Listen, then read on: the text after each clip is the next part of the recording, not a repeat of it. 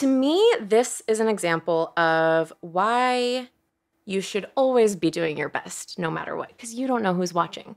And when I was performing stilts in Celebrate, as I had said before, it was so meaningful to me because I had been auditioning over and over again. And I finally got this spot in this parade and I was really giving it my all. And I remember back then feeling a little jealous, a little envious sometimes of some of the dancers because they were doing the spot that I had originally wanted to be doing. I originally didn't set out to be a stilt walker. I wanted to be a dancer. And I would see sometimes people maybe phoning it in a little bit. They're doing the dance, they're smiling, but you just see that they're not connecting with the audience or they're not connecting with the other performers. And that was something that I always felt like maybe what I lacked in technique, I made up for in showmanship, so to speak. I worked really hard to be the best stilt walker that I could be since that was the opportunity I was being given. And I was learning tricks. We had this section where we were allowed to freestyle, and most of us were new stilt walkers, so we couldn't do much at first, but I worked really hard to learn tricks that I could do during the freestyle section. Well, the way this particular show worked, we would parade out and stop 3 times along the parade route and do a 15-minute show. So we'd parade, stop, perform the show, parade, stop, perform the show, etc. I started to notice that every Sunday there was this couple that I would always see sitting in the same spot, and they were so fun. They were just youthful and energetic, and there were guest participation moments where we'd pull guests out and they would conga with us, and this grown couple would partake in it all. They just looked so joyful. And I started to see them frequently, so I would always go up and high-five them and, hey, welcome back, good to see you again. One day I go and I high-five them, and they said to me, we love watching you. We sit here so we can watch you. You're our favorite one. You do so much more than everybody else. And that meant so much to me because I had worked so hard. And I remember calling my mom afterward and telling her what this nice couple said. So time went on. I would see them watching the show here and there. Months probably went by. And then I was in the park in the evening one time for their Halloween event that they do. It's like a separate ticketed event. And as cast members, we can't even go for free. But we had friends in town from Seattle visiting, and they wanted to take their son. So we all got tickets, and we went this one night. And while we were in that night, I saw the couple who had also gotten tickets for that same night. And I saw them. He was dressed up as Mr. Incredible, and she was dressed up as Tinkerbell. And I went, I think that's the couple that always watches my section. And I debated whether or not to say hi because part of me wanted to keep that professional distance and just kind of be this performer that they don't know.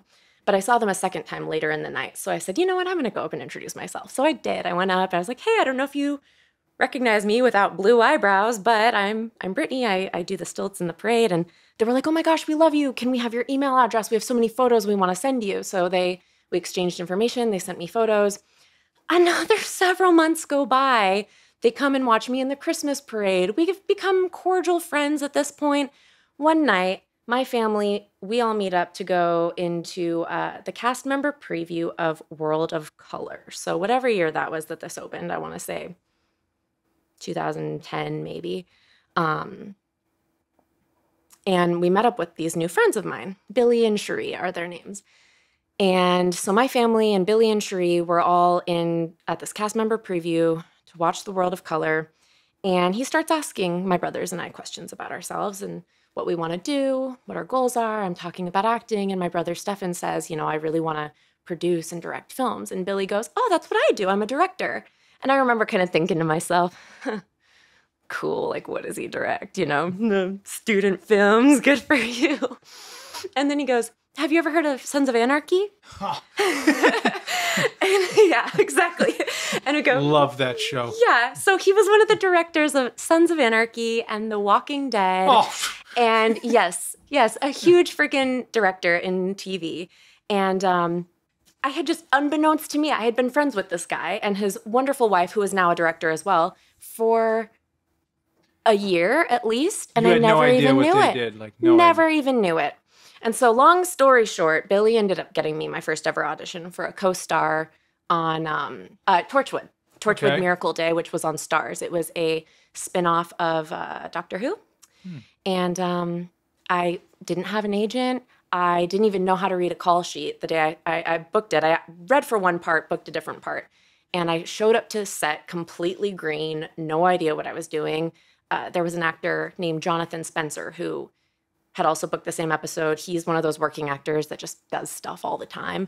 He was so kind to me because I held up my call sheet. We're in the shuttle heading from base camp to set, and I don't know what anything means. I don't know what like SWF, for anyone listening that doesn't know, start, work, finish is what that means. It's basically like a call sheet is the guide that tells everybody what you're shooting that day, who's shooting, you know, what pages, what scenes we're doing. And it's just your little, I don't know, how would you describe it? It's like the information page. I just found out what an SWF was. Oh, there you go. Yeah, so like next to each actor's name. I know generally what you're talking. I didn't know but yeah, I can see if you had like zero idea of any of that. I had never been on a set like a professional. Yeah, the hieroglyphics. Like that's exactly what I said. That's exactly the word I used. It was like reading hieroglyphics. I was like, what? I don't know what any of this means. And I feel like Jonathan could have so easily been like, who let this nobody onto this set? She doesn't even know how to read a call sheet. How did she get here? I've been doing this for years. I've worked my butt off. You know, knowing now, since then, I've done thousands of auditions and booked a small handful of network roles, which is honestly more than most of my friends who are all auditioning as much, if not more than I am. So looking back on that moment, I have such a new perspective on that whole entire thing. And Jonathan, he was so gracious. He also was very sweet because he had been in the game for a while. And I remember he said to me that day, he was like, no, it's kind of cute that you don't know like what it is. It reminds me of my first time booking a co-star role, you know, my first booking. And I didn't really know where to go or what I was supposed to do either. And we do take those things for granted. And man, I hope I one day get to the point where I'm just booking so much that I take it for granted every time.